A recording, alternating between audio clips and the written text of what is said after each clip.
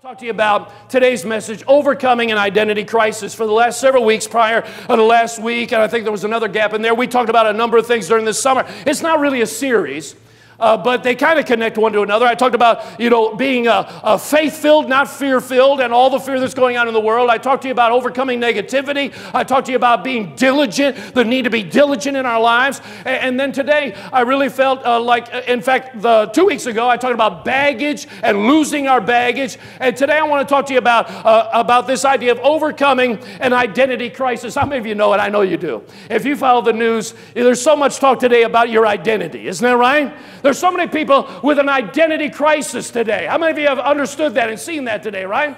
I mean, they've got a gender identity crisis. They got a racial identity crisis. I mean, there's just tons of crises going on in terms of people understanding who they are. But I want to declare to you today that as born again believers in the Lord Jesus Christ, we don't have to wonder who we are. We've got a book that tells us who we are. Amen? And we need to hang on to who we are in Jesus Christ. And so I just want to build your faith today, remind you perhaps of some things you've already known. But it is so vital that we know who we are in Christ from the Word of God. Amen? And so we're going to deal with that and remind you, stir you up a little bit today and help you understand. Because there's even people that are claiming to be Christians, and maybe they are. But yet they're still suffering from some kind of identity crisis. My wife was reminding me this morning, because, she's a little older than me, so she remembers these things better. And so but she was reminding me about the 60s and 70s and how, people are going through identity crises then and, talk about identity and all that kind of thing back in those days as well and suffer from that. So, everybody going around talking about, well, I just got to find out who I am. How many of you have heard that before? I got to find out who I am. I got to get in touch with myself. I got to just figure myself out. Thank God to be a believer in Christ and one who loves the Scriptures and the Word of God. It's easy to know who you are. Amen? That was weak, but it's true anyway. Amen. Amen. And just so you know, she's only 6 days older than me. 6 days older. And so, when she turned 50 and I was still 49, boy, did I have fun. Oh, for 6 days. It was short-lived. Hallelujah. All right, so we want to, I get a week off, and now you never know what I might say today. Amen. Yeah, you can see that. All right. Hallelujah. We might have to edit this video in many ways. All right, so let's talk about this idea of our identification. Our identification with Christ and understanding what our identification is with Christ. That might be a new expression to you, this idea of our identification with Christ, but this is a biblical, theological terminology that is known by Christians and theologians, this idea of our identification with Christ, and it's so vital. This is one of the most important subjects in the Word of God, our identification with Jesus Christ. Let's start off by talking about what do we mean by identity?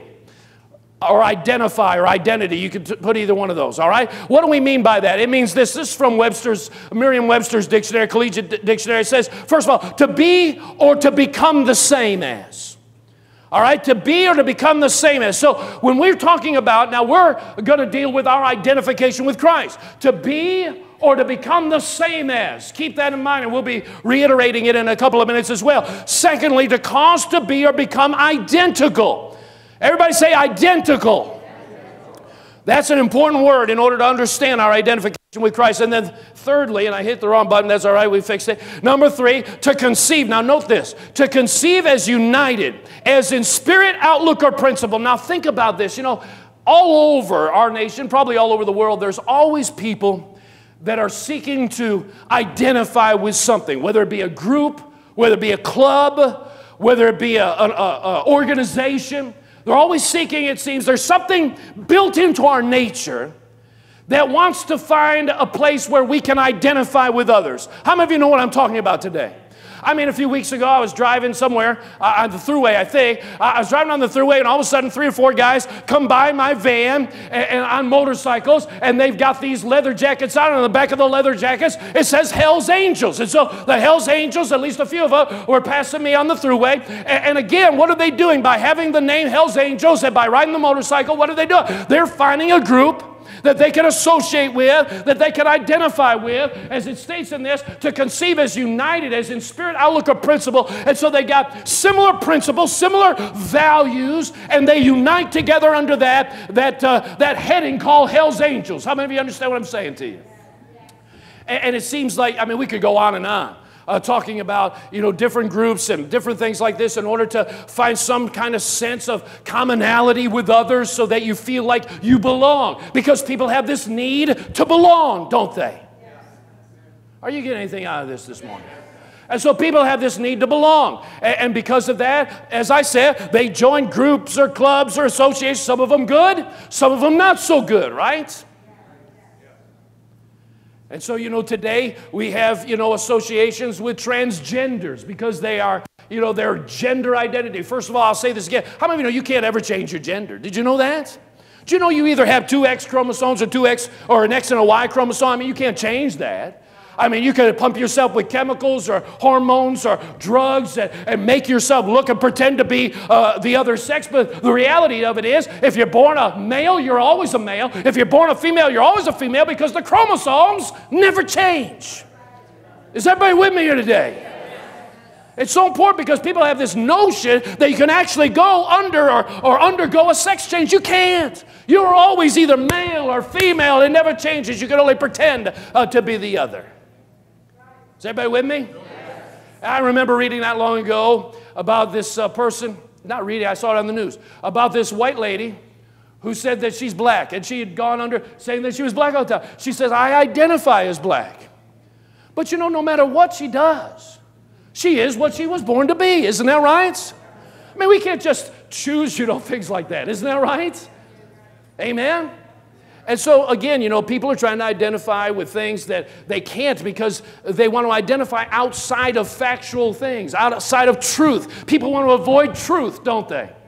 And see, as our society has increased in relative truth, everything's relative. My truth might not be your truth. Truth is kind of, it vacillates. There's nothing solid to stand on. And so truth is all relative, And so as our society has advanced in that idea, now they're beginning to try to use that or apply that to every area of life where, if a man chooses to be a woman, he can go in the ladies' room. Confusion. Satan is the author of confusion, isn't he? But for we who are believers, and you say, well, this is not politically correct. That's right. We are not politically correct. We want to be biblically correct. We want to share truth. Why? Because truth is what real love is. Love wants to help somebody. Amen? And, I felt so bad for this. And this is kind of, I hope this doesn't mess with your mind too much. I saw this guy somewhere, this video again. And this guy must have been in his 30s or 40s. And he claimed, I identify, he says, as a 12-year-old girl. He dressed in a pink dress. He had long curls. I looked at that guy and I felt so sorry for him. What confusion. This poor, and yet people are saying, well, you need to be how you feel. Why wouldn't we want to help that individual to be free of these things? Does love say, well, you just be how you feel? Or does love say, let us help you? Because there's obviously some mental issues here that need to be dealt with. And we can help you because we really love you. Because you're not a 12-year-old little girl. You're in your 30s or 40s and you're male all the way. You understand what I'm saying? Is everybody with me here today? We're talking about real life stuff. We're talking about what's in the news and all these things, because I'll tell you something, the Word of God and the Spirit of God are the answer for every confusion there is out there in this world. Amen? Amen. I know. Some pastors, they tell me, well, you shouldn't talk about that, just preach the Word. I am preaching the Word, and I'm also applying it to everyday life because there's a whole world out there saying, what does the Bible have anything to do with 21st century America or the world? Well, let me tell you something, the Bible applies to 21st century. There's truth and there's relevance in the Scripture for every century, for every generation, isn't there? And if we'll hold to it, if we'll live by it, it'll set people free. And that's what Jesus came to do. Amen? Amen. And so understanding our identification with Christ, going on with this, our identification with Christ means this as we put this together. What does it mean? It means Jesus was our substitute, acting in our place so that we were accredited with what He did. Now, we're going to elaborate on that in a little while, but let's just go on. Number two, there's basically two aspects to our identification with Christ. The first one is Him being our substitute, acting in our place so that we were accredited with what He did. Well, you know, just to elaborate on that just a little bit, how many of you know Jesus represented you and me on that cross, didn't He? And you and I are accredited with that death, and we're going to deal with that in just a couple of minutes. We're accredited with His death. From God's perspective, you and I died on that cross because Christ represented us. How many of you know He didn't deserve to die? You and I deserve to die. He never sinned. You and I have sinned. And the wages of sin is death. Second part, Jesus became as we were, so that God viewed Him as being us. He was treated as though He were us. Remember this idea of identify or identity? It has the idea of treating is the same. Treating is in the same way. And so God treated Jesus as though He were us in terms of judgment for sin. Jesus took our judgment so that we could be forgiven and acquitted in the courts of heaven. Amen? All right, so this, of course, is the basis of our identification with Christ. Going on, let me just share with you some quotes from Christian leaders that I think are going to explain this a little bit better. Is everybody doing all right today? Yes. I pray that you'll come back next week. But anyway, L.E. Maxwell, who was a Bible college professor many years ago, back in he was born in the late 1800s, but most of the 20th century, he said this: believers in Christ were joined to Him at the cross, united to Him in death and resurrection. We died with Christ. He died for us, and we died with Him. This is a great fact, true of all believers. We're talking about identity. We're talking about identifying with what He did. We're talking about the fact that He was treated as though He were us and was punished for yours and my sin. And really, when we talk about this, and I'll probably get ahead of myself by saying this, but that's all right. We'll come back to it. We're really talking about covenant. When we talk about being united to Christ, we're talking about the idea that we are in covenant with God through the blood, ratified by the blood of Jesus Christ. There's a uniting that has taken place. Notice what the next individual, E.W. Kenyon, in his book, he's got a little book called Identification, excellent book. It says this, or he said this: this gives us the key that unlocks the great teachings of identification. Christ became one with us in sin, that we might become one with Him in righteousness. He became as we were, to the end that we might be as He is now. He became one with us in death, that we might be one with Him in life. There is a twofold oneness. First, His oneness with our sin on the cross. Second, our oneness with Him in His glory on the throne. These are powerful truths. Let me tell you a story. Amen. You can rejoice. Let me just tell you a story about a boy. And this boy was, raised in a good family and, had a lot of love in that family and everything. But this boy was just sort of, very introverted. Really, not even very introverted. Somewhat backwards, couldn't be around a lot of people without panicking almost. Not literally panic attacks, but just not comfortable, very uncomfortable around other people. And didn't have hardly any friends in school. And struggled, I don't know if you've ever related to this, maybe some of you have, but when it came to lunchtime, he wasn't sure who he could sit with at lunch because he didn't really have any friends to speak of, maybe a few that were kind of friends, but he couldn't totally trust them. Very introverted, very alone, feeling very alone in so many ways, and felt at home by himself more than anything else. But then one day that boy, he began to be taught the Bible. And he began to find out what the Scripture had to say about him. The Scripture began to, or the preacher that he began to listen to began to teach him about the idea that he is, as we sung a song earlier, that he is more than a conqueror through Christ, who is the one who brought him victory. Amen? Found out that he has the ability to have the wisdom of God in the mind of Christ because Christ is called our wisdom. Amen? He began to find out that he could do all things through Christ who would give him strength. He began to find out scripture after scripture of things the Bible had to say about who he was and what belonged to him and his inheritance. And let me tell you something, when he began to hear those things and began to understand those things, he began to be set free from being an introvert and from being one who would rather be alone. He began to be set free from all those things. And it changed the whole course of his life.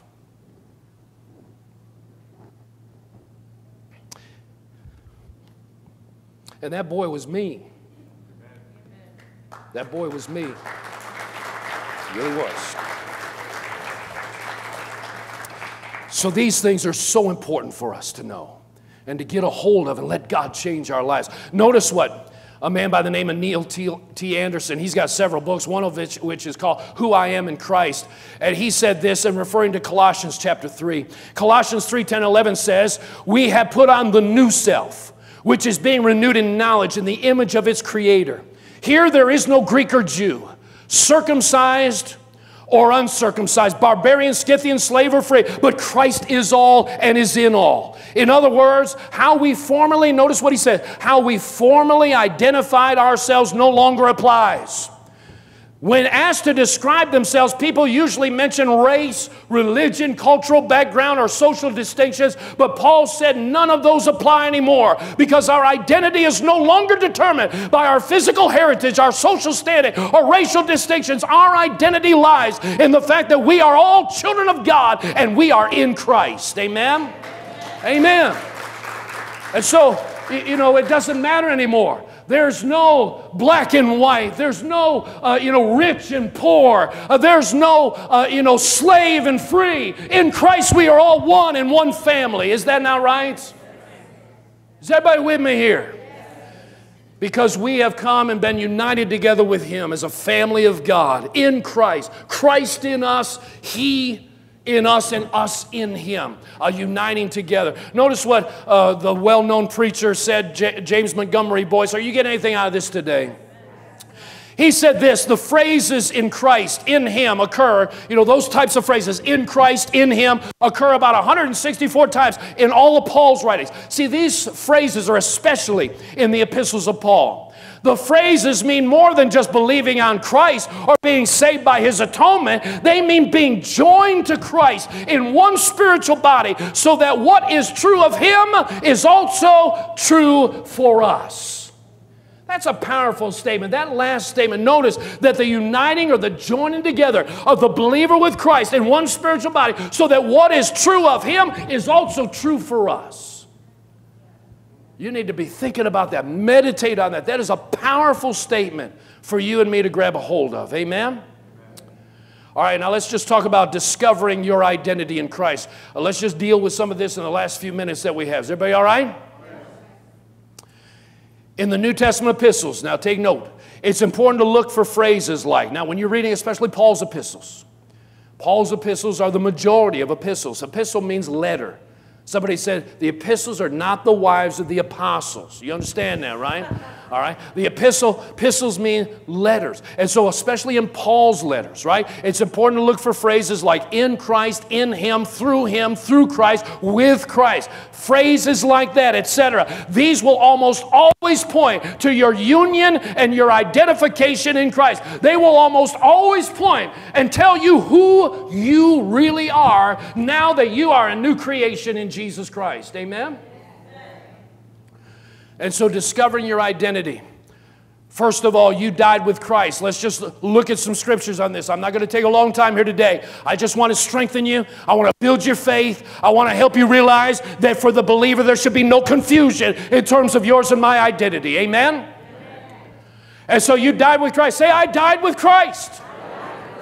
Notice what Galatians 2:20, Paul said this, I have been crucified with Christ. Notice that terminology, that phrase, with Christ. I have been crucified with Christ. It is no longer I who live, but Christ lives in me. And the life which I now live in the flesh, I live by the faith of the Son of God who loved me and gave Himself for me. So Paul says, and it didn't just apply to Paul, it applied to every believer, that we were crucified with Christ. As I stated earlier, when Christ was crucified on the cross, from God's perspective, you and I were there. That's why when we put faith in Jesus Christ, We don't have to fear being put to death for our sin, because we have already been put to death for our sin in Christ. Do you understand what I'm saying? He's been punished in our stead, united together with him. Notice Romans 6 through 8. You can write these down. This will also be on the website this week. But notice now, Romans 6 through 8. Knowing this, Paul wrote Romans, and he wanted us to know this, and to know this well. Knowing this, that our old man was crucified with him, that the body of sin might be done away with, or rendered harmless, or rendered inactive, or no longer have power over us. That body of sin, that sin nature. We died. The old man died. How many of you know the Bible talks about the old man before Christ and the new man after Christ, right? Is everybody with me? The old man died. The old man was crucified with him, that the body of sin, or the sin nature in the body, might be done away, or be rendered inactive, or harmless, or without power any longer. Done away with, that we should no longer be slaves of sin. For he who has died has been freed from sin. How many of you know a dead man cannot commit adultery? Do you ever notice that? Do you know a dead man cannot lie? A dead man cannot covet. A dead man cannot commit sin. You and I died with Christ, and therefore those that have died are free from the power of sin. Isn't that right? But yet we need to reckon ourselves, as the Scripture says, we need to consider ourselves as having died with Christ. Next time temptation comes, next time the temptation or the prompting comes, the enticement comes to sin, you remind your body, you died. You are dead. Sin nature, you are dead. I have power over you in the name of Jesus. Amen? Amen. Because now the old man was crucified, and the new man has been risen together with Jesus Christ. Notice 2 Corinthians 5:14 and 15. For the love of Christ compels us, because we judge thus, that if one died for all, then all died. There it is again. In the mouth of 2 or 3 witnesses, let every word be established. Amen? And so what does it say? It says that if one died, who's that one? Jesus is that one. If one died for all, or instead of all, then all died, and he died for all. Did you notice it didn't say that he died only for those that God chose? Are you hearing what I'm saying? You know there's a lot of theologians out there, a lot of churches out there, Reformed theology, some Presbyterian theology, that say, well, you know, God predestined some to be saved and some not to be saved. I think that is one of the most demonic doctrines that's ever been propagated in the church of Jesus Christ. Some call it Calvinism, whatever it is. This idea that God picked some to go to heaven and some not to go to heaven. In other words, some to go to heaven and some to go to hell. God picked it, and not putting in there the idea that man has free will and responsibility to choose. Are you hearing what I'm saying? It says there that he died for all. He died for everyone. And there's many other scriptures that say he's not willing that any perish, but that all come to repentance. Amen? Is everybody all right today? Boy, I'll tell you, I want to stir you up, and man, you look like you need stirring up. But notice now, help me, Lord, this is hard plowing today. It says this, then all died, and he died for all that those. Here's the reason, that those who live should live no longer for themselves, but for him who died for them and rose again. He died for you, so should not we all live for him? Amen? If you died, you know, when I came into understanding a little bit more, you know, I accepted the Lord when I was 12. My grandfather died, and it devastated me. I was closer to him than anybody else. When I was 12 years old, I accepted the Lord because I had a grandmother who knew the gospel and was able to show me how to be saved. And so I accepted the Lord when I was 12. When I was 17, I had an experience, an encounter with the Lord. I was baptized in the Holy Spirit and received that spiritual language. And then I began to hear the Word. I began to see the Word of God. And I realized, you know what? It's not about my plans for my life anymore. You know, I was 17 years old. How many of you know 17 years old? You know, a lot of folks, they have plans for their lives by then. Or at least they try to have plans for their life. Isn't that right? And so I had plans from 7th grade to 12th grade. I had my own plan. How many of you know what I'm saying to you? I mean, you know, I had a plan. I actually took all the courses necessary in order to get into the college that I had a plan for. From 7th grade to 12th grade, I planned. But how many of you know when you understand that you died with Christ and the old man was crucified with him. It's not what my plans are anymore. It's what is his plan for my life and what is his plan for your life now. Isn't that right? It doesn't matter what our plans are. It's like Jesus said in the Garden of Gethsemane. He said to the Father, Father, if this cup could pass from me, that's great. But he said, but not my will, but your will be done. That needs to be what the rest of us are believing and thinking as well. Amen? It's not about what we want. It's not our life. It's his life. Amen? We need to be reminded of these things. Again, that if he died for all, that those who live should no longer live for themselves, but for him who died for them and rose again. Let's go on from here. I see a lot of people are either leaving or going to the bathroom all of a sudden. All right, so let's go on here. Discovering your identity in Christ. Going on. First of all, I said you died with Christ. Say, I died with Christ. The next one is you were made alive, raised up, and made to sit together with Christ. Again, notice what Ephesians says, and we're not turning there because all of you want to go. And so we're going quicker here, but you write down those scriptures. If you have time to turn there, go ahead and turn there. But notice Ephesians 2, 4 through 6. But God, who is rich in mercy, because of his great love with which he loved us, even when we were dead in trespasses, made us alive. How many of you know us means you? Well, I'll tell you, man, Father, I will not pastor a dead church. I need some life, man. How many of you know us means you? You ought to get excited about that. He made us alive. Amen. Say, he made me alive. Oh, look alive, look alive. All right, all right. And so notice now, made us alive together. Notice the phrase, with Christ. In fact, with this particular one, I love the word together, don't you?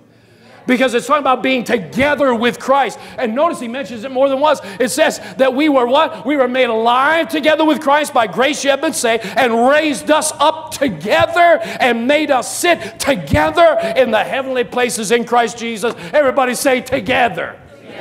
Together with who? Together with Jesus Christ. United together. We not only died with Christ, but we were raised up with him. We were made alive, and we are seated together with him, positionally in heavenly places. Amen? Now, what all does that mean? Well, you know, seated together with him has the idea he is seated at the right hand of the Father. He is the Father's right hand. You and I in Christ are seated at the right hand of the Father. And it talks about in Ephesians 1, we won't take time to turn there, but the latter part of chapter 1, it deals with the fact that he conquered over principalities and powers. And the idea is that that God placed all of those things under his feet and made him to be the head of the church. Amen? And yet it talks about how he was seated at the right hand of the Father. So if he's seated at the right hand of the Father, and all principalities and powers are under his feet, and you and I in chapter 2, we are said to be seated with him, that means all principalities, demonic powers are under yours and my feet, which means you have dominion and power and authority in the name of Jesus. Amen? Amen. And so it's only because, though, it's because we're joined to him. There's no authority without being joined to him. Amen?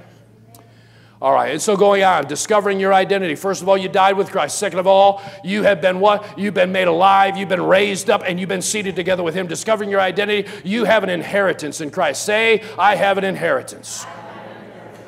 All right, let's just look at a couple of scriptures all together now. Notice Ephesians 1:11, in him. Notice that phrase, in him. Also, we have obtained an inheritance, being predestined according to the purpose of him who works all things according to the counsel of his will. In who? In Christ. You have an inheritance. That goes along with Romans chapter 8, verses 16 and 17. The Spirit himself bears witness with our spirit that we are the children of God. And if children, then we are heirs, heirs of God and joint or equal heirs with Christ, if indeed we suffer with him, that we also may be glorified together. Now, some people say, suffered with him. Yes, suffered with him. How many of you know you suffered with him because you were seen as being on the cross when he suffered? Are you understand? Identification here. With him. See that phrase? With him, right? And then to go further into that chapter, it's also dealing with suffering in that you are taking authority over your flesh. How many of you know that can be a suffering as well, but you have the authority through the power of Christ. Amen? Say, I'm an heir of God. And an equal heir with Jesus Christ. And so, our identification, treated as the same. He died our death so that we could live His life. He took our unrighteousness so that we could have His righteousness. He took the punishment for unholiness so that we could have His holiness. He took our judgment so that we could be declared innocent. Are you hearing what I'm saying? And now we are treated as Him. We are treated as the same in the sense that we are seated together with Him, raised up together, again, identified with what He did for you and me. It doesn't stop at the death and the burial, but it also comes along with the resurrection. Thank God for that spiritual resurrection where we are now walking in newness of life. And thank God there's a physical resurrection coming one day. Amen? Amen. And so again, we're talking about our identity. Who are we? Who are we? Who are you as a believer? The Bible says that you are royalty. It says in 1 Peter chapter 2, verse 9, that you are a royal priesthood. A royal priesthood. Revelation 1, 5 and 6 says that He has made us kings and priests unto God. And so we are royalty from God's perspective. How many of you know there's no higher monarchy than God in His kingdom? Isn't that right? The Bible says that we are priests. Same passage of 1 Peter 2. We are priests unto God. What is a priest? Somebody said, well, you know, I'm not a priest. Yes, you are. Every believer. We believe in the priesthood of all believers. Which means what? Which means that there are sacrifices that we make. Sacrifices, the sacrifice of giving, the sacrifice, the Bible says in Romans chapter 12 that we're to offer up our bodies a living sacrifice, holy and acceptable unto Him. And so we're to give ourselves unto Him. We're to give our finances to Him. We're to give our love. We're to give all sorts of things as a sacrifice. The sacrifice of praise and worship as a priest unto God. Are you hearing what I'm saying? You know, a lot of people, they want to be royalty. They want to be kings, but they don't want to be priests. They like the idea of ruling and reigning, but you know what? Your ruling and reigning is only in proportion to your willingness to be a priest or one who sacrifices in spiritual sacrifices unto God. Amen?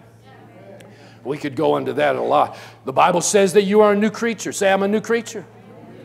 Bible says you're complete in Him. Colossians 2, 9 and 10, great passage. That you are complete in Him. People have this idea, I don't feel complete. I'm not married. I'm not complete. I want you to know that you are complete even if you're not married. Because your completeness is not found in marriage. Your completeness is found in Christ. If you're a believer, you're complete without being married. Are you hearing what I'm saying? You say, well, I thought that marriage meant a completeness. No, marriage just complements what you already have in Christ and brings two people together and brings power and strength that you don't have by yourself. But your completeness is found in Jesus Christ and Him alone. Amen? You are His workmanship. Say, I'm His workmanship. You are righteous in Christ. 2 Corinthians 5:21, very familiar to all of us. We're talking about your identity. You are righteous. It says, He who knew no sin was made to be sin for us, that we might be made the righteousness of God, what? In Him. In Him. That phrase. Many more things than what we could share. You are holy in Christ. You are a member of the body, an important member, each and every one. You are a citizen of heaven. You are accepted. Aren't you glad that you're accepted? If you feel like you've been wounded by rejection in your life, aren't you glad that you've been accepted by the most important person in the world, and that's the Lord Jesus Christ? Amen? So you've been accepted. You have unconditional love because of Christ, and you have access to God. Thank God that now you have access. Amen? Because you are in Christ. You have access because you're in Christ. There's freedom. There's eternal life. There's victory. There's heavenly blessings. There's physical health and a whole bunch of other things that are part of the inheritance that you and I have as heirs of God and joint heirs with Jesus Christ. And so we don't have to be confused. Who am I? No, let me tell you who I am. I am more than a conqueror through Christ. I am an overcomer, and I overcome by faith. I am what? I am a son of the living God. I am what? I am a victor in Christ. I have the victory because thanks be unto God who always causes us to triumph in Christ. Amen? Are you hearing what I'm saying? I have the mind of Christ. All these, I am the healed of the Lord. I am delivered from the powers of darkness, and I'm transferred into the kingdom of God's dear Son, Colossians 1:13. And everything that I've said to you is not just about me, it's about all of us as believers and who we are in Jesus Christ. Amen? Amen. Hallelujah. Let's pray if the worship team would come. Father.